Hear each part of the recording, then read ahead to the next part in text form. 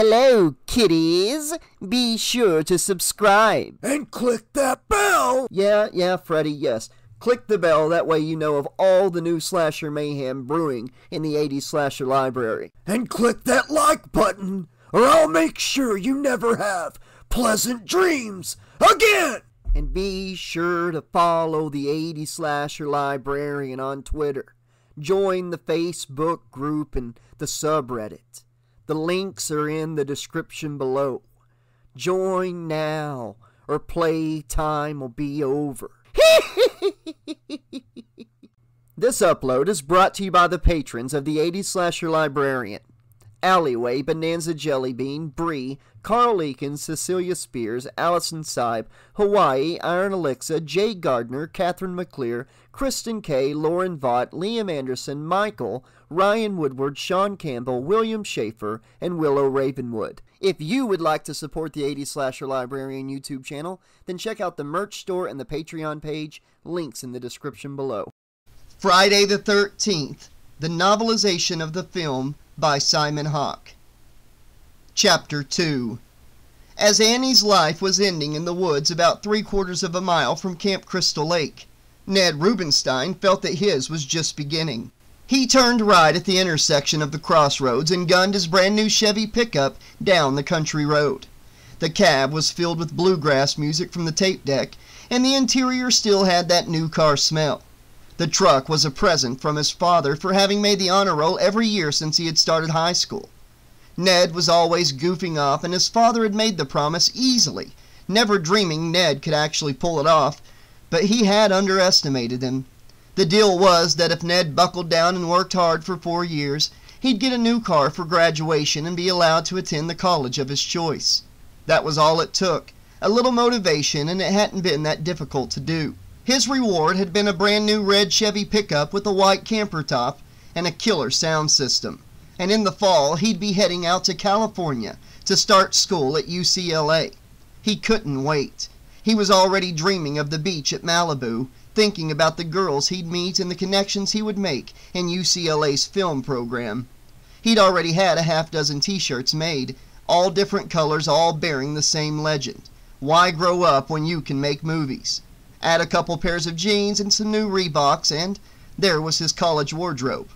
Now all he had to do was kick back for a few lazy weeks in the sticks, take some little kids on nature hikes, and teach them swimming and archery. Then mellow out around the campfire after they had all gone to bed, drink a few beers and smoke a joint or two while he dreamed California dreams. Everything was great. All it would take to make it a perfect summer would be meeting some foxy girl up at the lake. Jack, on the other hand, wasn't taking any chances. He had brought down his own. He and Marcy were sitting in the back of the big cab making out. They had been inseparable all through their senior year and had signed up as counselors together so they could spend the summer with each other before going off to different schools in the fall. Outwardly, they both talked about keeping the relationship going, but realistically, they both realized the odds of remaining a couple were slim once they started college in different states and started meeting different people. Consequently, there was a last-minute urgency about them. They were like a bomb getting ready to go off.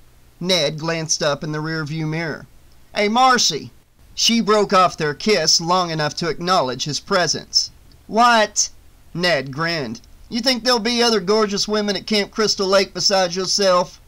Marcy laughed. "Is sex all you ever think about, Ned?" "Hey, no, absolutely not." "Huh!" Jack made a face. "Sometimes I just think about kissing women, actually," Ned said. He couldn't resist rubbing it in a little. He knew that Jack and Marcy hadn't made it yet. Jack had confessed as much to him one night over a few beers. It drove him crazy. Marcy apparently kissed like a nuclear reactor melting down, but always drew the line at having sex. Jack claimed it was one of the things he really liked about her. Ned remembered the time that Jack brought up that particular moment. "Now wait a minute, he had said. "Let me get this straight. It's driving you crazy that she won't sleep with you, and at the same time the fact that she won't have sex with you is one of the things you like about her?" Jack had taken a long swig of beer and grinned. "Yeah, I guess it does sound sort of weird, doesn't it? But think about it. If a guy wants to get laid, there's a lot of girls around who wouldn't mind at all, but I don't want to pressure Marcy. If you love somebody, you don't pressure them. Love is about trust, man, not lust. Yeah, but it sounds to me as if you're suffering from a bad case of both, Ned said. Love and lust. Look, I love Marcy, all right? Said Jack.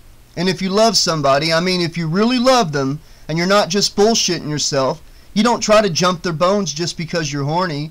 If that's the bottom line, then you're not making love, man. You're just using someone else to get your rocks off. If you're that cheap and sleazy, you might as well whack off. At least you don't have to buy your right hand dinner. I mean, come on. If you're doing that to someone else, you're lying to them, man. And chances are that if it's that easy, they're probably doing it to you. That's not being in love, that's just being selfish. Goddamn, Jack, Ned said, grinning. Ain't you a romantic? So you think that's funny? What the hell's wrong with being romantic, man? Maybe if more people were romantic, they'd stay together longer. Well, that's what you say, said Ned. But is it what you truly believe? This is going to be your last summer together, man. It's got to be now or never. I know, said Jack, staring miserably into his beer. I know. You don't have to tell me. They pulled off onto the dirt road, marked with a new sign that read Camp Crystal Lake. Ned slowed down and followed the winding dirt road through the trees until they came to a larger sign saying, Welcome to Camp Crystal Lake, established 1935.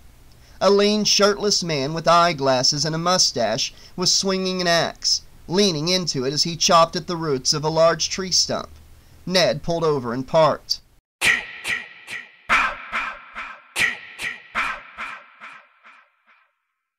Hey, you want to give me a hand over here? The man yelled as they got out of the truck.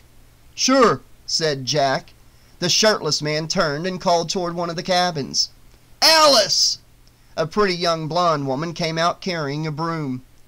I want to get this tree stump out, the man said to them. Get on this side, you pull on that side, and I'll pry on three, okay? Alice! Coming! Shouted the blonde, hurrying over towards them. He counted off and they all put their backs into it. The stump resisted for a moment, then it went over and both Jack and Ned stumbled back slightly as it gave way. That's great, said the shirtless man, taking off his work gloves. He offered Jack his hand. I'm Steve Christie. Jack Kendall, this is Marcy Gilchrist. Hey there. Ned Rubenstein. Welcome to Camp Crystal Lake, said Steve. This here's Alice. Hi. The blonde woman said, smiling at them. Steve? Cabin B is all ready. Oh, good, said Steve. Where's Bill? Has he finished cleaning out the boathouse yet? I don't know. I haven't seen him in the past half hour. Oh, said Steve. I wanted him to start painting right away. Ned glanced at Jack and Marcy. What the hell was the rush? Well, what about Brenda? You told her to go set up the archery range, said Alice. No, said Steve. I'd rather she paint. He turned to face the others. Well, come on, let's go. He clapped his hands together and rushed off somewhere like a man trying to get 10 things done at once. Ned looked at Alice with bewilderment. I thought we had 2 weeks, he said. Alice laughed. Come on, I'll show you where you can stow your gear and get changed.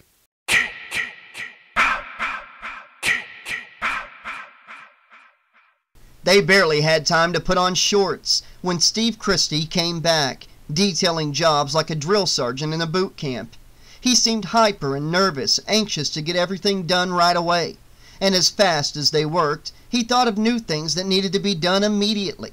He kept pulling out an inventory he had made up of items from the hardware store in town. It seemed that he'd bought out their entire stock. Ned began to feel that by the time the kids arrived, they'd all be utterly exhausted. They swept out cabins and replaced door hinges, painted trim and put new putty around the windows, installed signs on buildings with drills and wood screws, chopped firewood, installed oar locks on the rowboats, cleaned the bathrooms, and generally ran around like squirrels storing away nuts for the winter. And they had just got there. Had they known about the history about the camp and Steve Christie's personal problems, they might have understood his anxiety. As it was, they were having reservations about the laid-back summer they'd been hoping for.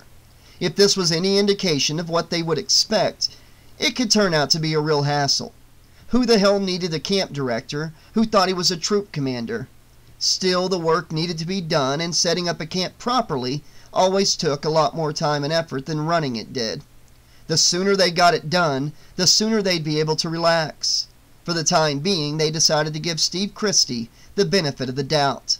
But he did seem awful nervous. They broke for lunch, sandwiches and chips, which Alice threw together because the new cook hadn't arrived yet. Steve took another trip into town to pick up more supplies. It hardly seemed possible that it was only lunchtime, considering all the work they'd done, but they were making rapid progress. Even Steve started to relax a bit once he saw how good things were going. He set down a box and helped Alice balance a rain gutter that she was attaching to the roof. "Here, let me give you a hand with that," Thanks. she said, speaking around the nails in her mouth. She needed 3 hands to balance the gutter, keep her own balance on the ladder, and hammer in the nails. They were all getting tired. "Got it?" I got it. Alice drove the nails in, climbed down, and moved the ladder. Steve picked up a sketch pad she left lying on the deck in front of the cabin. He flipped the pages slowly. They were drawings she had made of the campsite, of the lakeshore, and of him. You draw really well, He said. Thanks. She said. I wish I had more time to do it. Take the hint, Steve, she thought. For God's sakes, relax a little. When did you do this? Steve said. Last night. She said. She started hammering nails again. Steve stared at the drawing she had made of him. Do I really look like that? She glanced over her shoulder. You did last night. She said. She took the remaining nails and started pounding them in, then climbed down the ladder. You've got real talent, said Steve. The conversation seemed awkward somehow. After she'd brought up last night, they'd been alone and had done a lot of talking, but nothing had been resolved. She didn't really understand his need to go through with this. As far as she could see, the camp was nothing more than a white elephant. Steve had a real problem with it, and she had problems of her own, of which Steve was one. He insisted on getting the camp started up again, fixing it all up and making it a going concern. He said it was to prove that the story about the place being jinxed was nonsense, that once the camp was all fixed up and it had a good season, it would be easier to sell it. But she had the feeling that it was much more than that. He had to prove something to himself as well. Prove that not only was there no curse on the camp, but that there was no curse on the Christie family either. The place had ruined his father, and he was obsessed with the idea of making a go of it, succeeding where his father had failed. This isn't really your cup of tea, is it? Steve said. He'd been hoping that she would get caught up in the spirit of the whole thing, that working together would help bring them closer. But she was only going through the motions. Maybe that was the problem with their relationship as well. They were only going through the motions, and Alice had other options. She sighed and said nothing. Want to talk about it? It's just a problem I'm having. She said. Nothing personal, she added ironically. He took a deep breath. Do you want to leave? I don't know. She said. I may have to go back to California to straighten something out. Come on, said Steve. Give me another chance. Stay a week. Help me get the place ready. By Friday, if you're still not happy, I'll put you on that bus myself. All right. She said. Friday. Thanks, Alice. He started to turn away, then stopped, looked over his shoulder and said, Oh, do me a favor if you would. Check with Bill and see if we need any more paint. She stared after him in disbelief as he walked away, carrying the box from the hardware store. She was seriously beginning to wonder why he had wanted her to stay. Was it because they needed to see if they could work things out between them? Or was it just because he could use another warm body to get the camp ready? Well, she had given him a week. If he didn't come back down to earth and get his head straight by next Friday, she'd be on that bus. She'd turned and started walking through the trees, down toward the dock. She simply couldn't understand why this whole thing was so important. It was only real estate after all. Granted, it wasn't exactly a booming area, but would it really make that much difference if there was a summer camp established on the property? If Steve wanted to sell it, why wouldn't he just put it on the market and let it go at that? He had argued that the summer camp would make a difference, a big difference, that it would turn a basically worthless piece of property into an income-producing property, which would make it that much easier to sell. They had argued about it. She couldn't see his point. How could lakefront property be worthless? It isn't about whether or not it's income-producing property, she had said. It's about the obsession of yours with the Christie family curse nonsense. That's what it's really about, isn't it? Don't be ridiculous, Steve had said. You know perfectly well there isn't any curse. That's right, she had said. I know it perfectly well, and you know it perfectly well. So why isn't that enough? Why do you have to prove it to the people in this town? Who cares what they think? It isn't that, Steve had said. You don't really understand. So explain it to me then, she demanded. I mean, what is it? You want to stay in Crystal Lake for the rest of your life and run a summer camp 2 months out of the year? For heaven's sake, Steve, write it off. Put it up for sale with an agent. Cut your losses and let's go do something with our lives. But it wasn't all that simple. Steve had unfinished business and he wanted her to wait and help him finish it. Meanwhile, she had unfinished business of her own back in L.A., and she wasn't all that certain she wanted to finish it.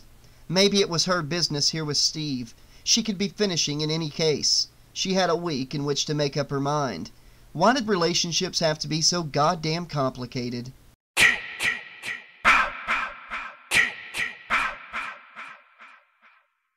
Bill? She called out to the young man working by the dock, and relayed the message from Steve, checking to see if they needed more paint. The paint's all right. I think we're going to need some more thinner, though. Okay, I'll tell him. She turned to go. Alice? Yeah? Did the others show up? Yeah. Everyone but the girl who was supposed to handle the kitchen. Annie? She said. Bill wiped his forehead with the back of his hand. You think we're going to last all summer? He said, grinning. I don't know if I'm going to last a week. She sighed. Bill laughed, but she didn't.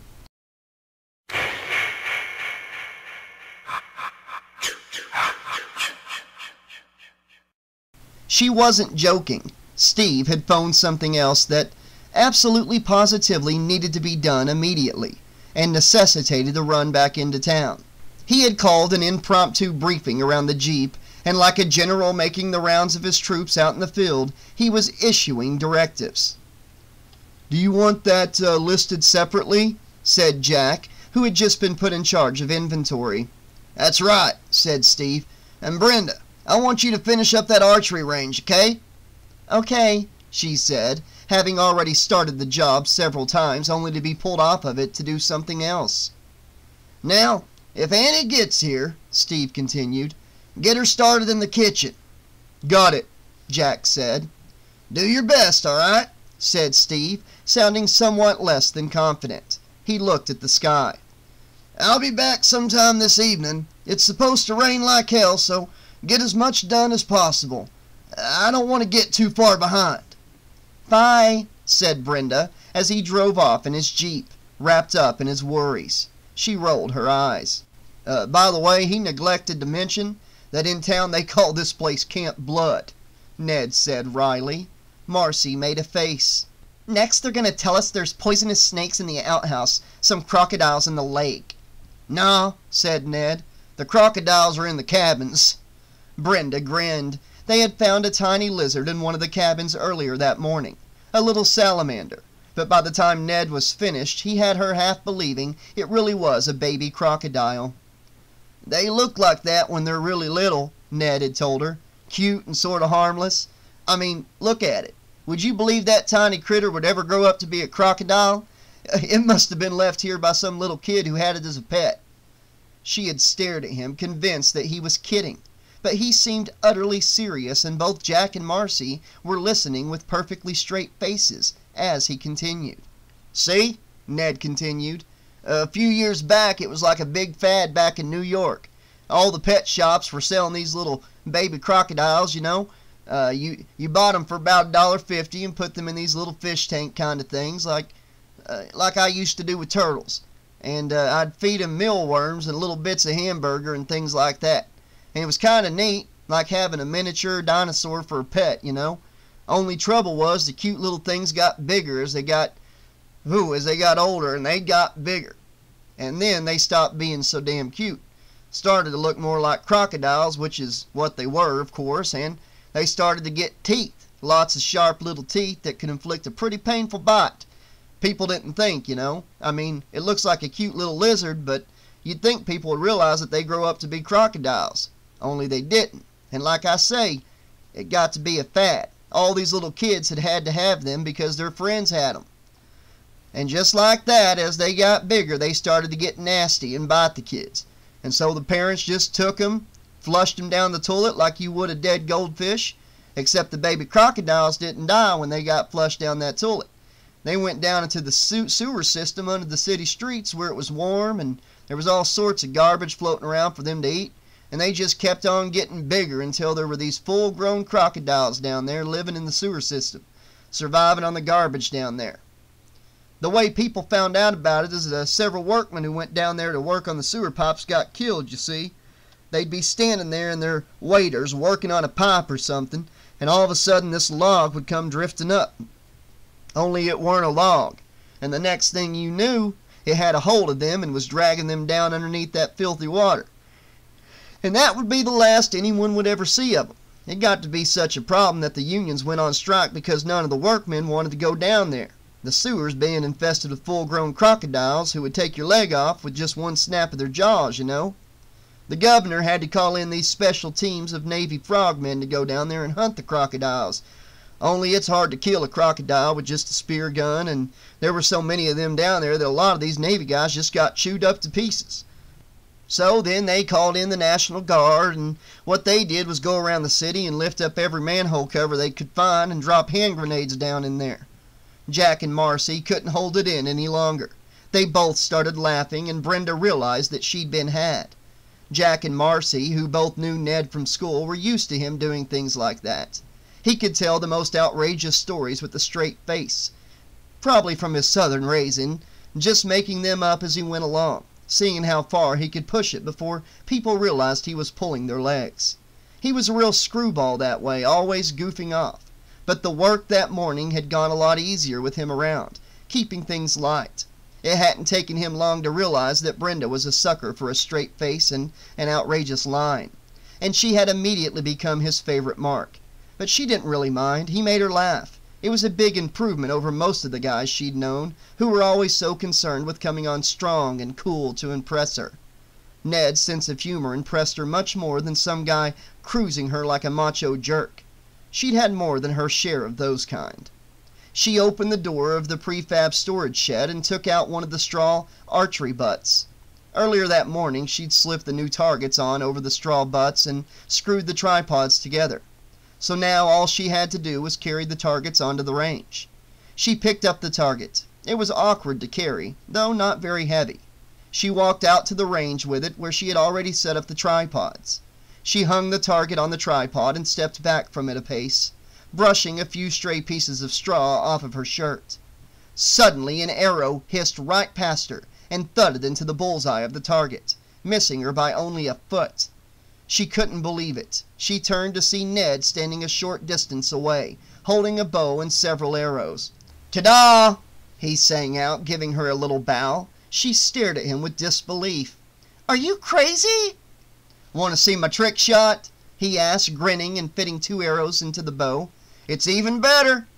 "I don't believe you." He dropped his lip in a Bogart sneer. "You know, you're beautiful when you're angry, sweetheart." "Yeah?" "Yeah," he replied. "Did you come here to help me or scare me to death?" She grabbed the arrow he had shot and went after him with it. He laughed, retreating from her in mock terror. "Ned, if you do that again, I'm going to take you up on the wall to dry." "God, I love it when you talk sexy," he laughed. She gave up. She just couldn't stay mad at him. Between the cornball lines and the ridiculous delivery, there was something about him that simply got to her. She didn't know what the hell it was. He was like an unruly little kid. She wanted to grab him, pull down his pants, and spank him. Pretty kinky, Bren, she thought. That or the guys bringing out your maternal instincts. Watch out, could be trouble. The guys who were really dangerous were the ones who could sneak in past your defenses, and Ned was already halfway there. She felt strongly attracted to him in spite of herself. He helped her finish hanging the targets, then they went back to the cabins to change into their bathing suits and finish working on the dock. Ned kept them all in stitches, doing his impressions of Steve Christie as the camp commandant, waving his arms around and barking out orders in that deep, raspy voice as they pushed the last piece of dock into the water and secured it. All right, move it out there, a little to the right, little to the left, move it out, okay, little to the left, no, okay, you're okay, nope, not you, a little to the right there, okay, now a little to the left. Marcy gave him a push, and he went into the lake with a scream. Alice jumped in as well, followed by Brenda, and by unspoken communal consent, all work ceased as of the moment whether Steve liked it or not. They were going to take a break. All of them had been working non-stop since they arrived, and they deserved some time to themselves. The sun was high and the water was cool, and Steve Christie was in town, probably cleaning out the hardware store again and thinking of more things for them to do. They had accomplished a lot in one day, and the rest could wait. Might as well cool off and catch some rays before it started to get dark. Treading water by the dock, Brenda stared out across the lake. She thought she had seen something move on the other side. She grabbed hold of the dock and squinted hard at a stand of trees on the opposite shore. "What's the matter?" Marcy asked. She was lying on the dock, and now she stared in the same direction. "Do you see something?" "No," said Brenda, turning away with a shrug. "No, nothing." She glanced back over her shoulder, frowning. All of a sudden, she had the strangest feeling they were being watched. She wasn't sure what had made her turn to look across the lake, but for a moment she thought she had seen a figure standing back there in the trees. Now there wasn't anybody there. There was only a tingling sensation at the back of her neck. "It's probably Ned," she thought. "He's got me all jumpy with his sneaking up on people and all his talk of poisonous snakes and crocodiles in the lake." Something grabbed her leg. She screamed as Ned broke the surface of the water right beside her, making a snapping sound with his jaws. "Ned!"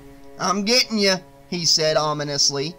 Very slowly she splashed him, and he laughed and pushed off the dock. She made a face at Marcy. Much as she hated to admit it, he was getting to her. Instead of being annoying, his juvenile behavior was sort of cute. He was like a little boy, throwing spitballs to get attention. It was like having Jerry Lewis getting a crush on you. It was both maddening and enduring at the same time. Marcy sighed and stood up. The sun was getting low, and she still had a few things left to do. "Hey, you guys," she said. "You ready to get back to work?" Jack groaned and turned over on his stomach. "Yeah," said Bill, sounding considerably less than enthusiastic. Uh-oh. Said Alice. She was staring at the water.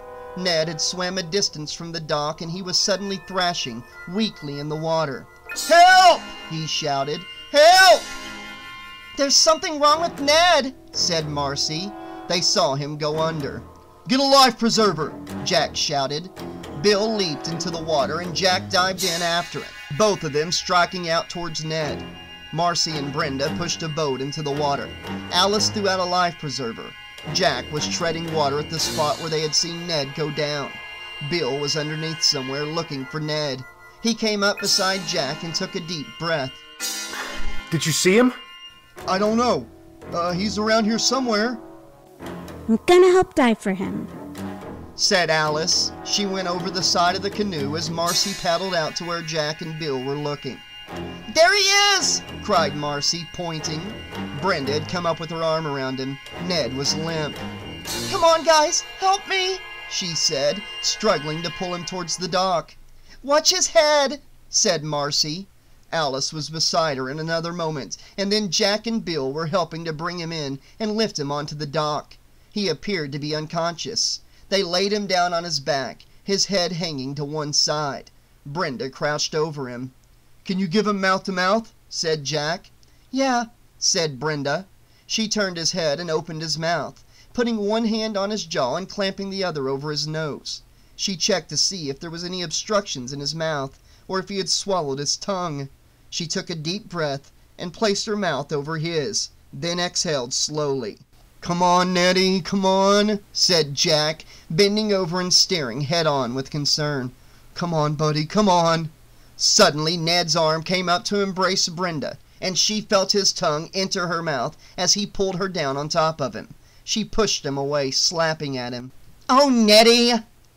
"Oh, Jesus Christ!" said Jack.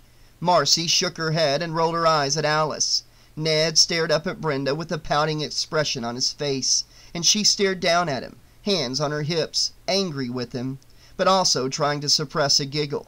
She turned away so he wouldn't see her starting to lose the battle, and just for a moment she thought she caught another flicker of movement on the far side of the lake. There was someone watching them, she thought, not really certain if she had glimpsed at a dark figure ducking back into the trees, or if it was only a trick of the light or her imagination. Maybe it was nothing. Maybe it was one of the townies, hoping to catch them all skinny dipping and getting a cheap thrill. She looked back at Ned. The others had all gone back to change, and Ned just sat there looking at her uncertainly, with that little, "boy, I hope she isn't really mad" expression on his face. She sighed. "What do I see in this guy?" she asked herself. Now she was a little sorry she had pushed away from him so soon. It had been sort of nice. He got up looking contrite. She shook her head. "Oh, come on," she said, heading back toward the cabins. As they left the dock, she looked across the lake once more. She didn't see anything, but she couldn't shake the feeling that there was someone there, watching and waiting.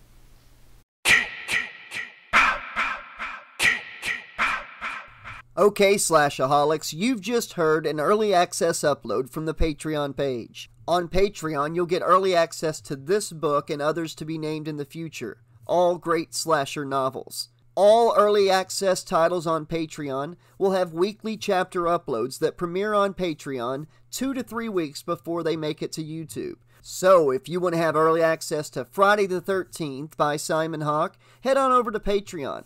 Thank you all so much for listening. Hope you're enjoying this book so far. And as always, pleasant dreams!